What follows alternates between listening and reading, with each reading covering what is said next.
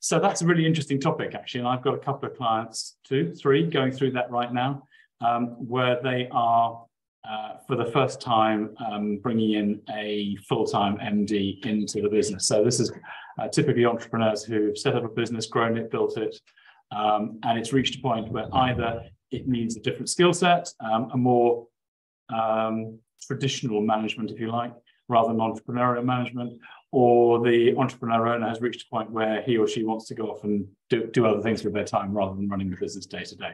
So yeah, see that quite frequently, and it's a really interesting topic, and it's quite tricky. And what I mean by that, for the entrepreneur owner, it's often the first time that they've had somebody like an MD or even CEO working for them. So they have to almost go off and learn a new job.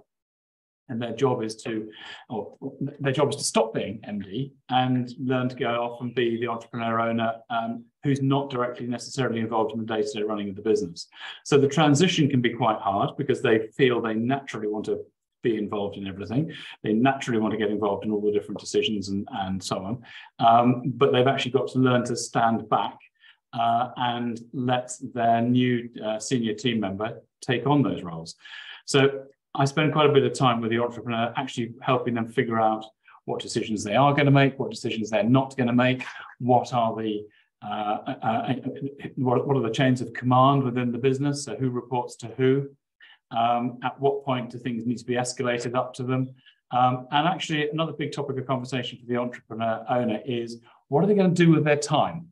And all of a sudden, they're 40 or 50 or 60 hours a week, whatever it might be that they were working, they've just lost or had removed from them 20 or 30 hours or 40 hours, whatever it is, of work every week.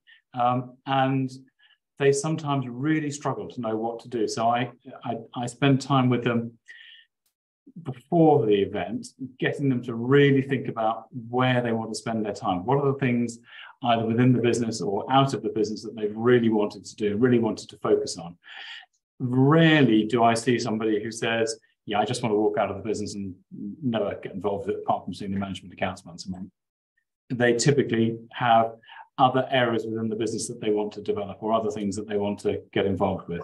And generally what they want to get away from is the day-to-day minutiae of running the business. They like the big picture things. They like the big projects, but not the detail.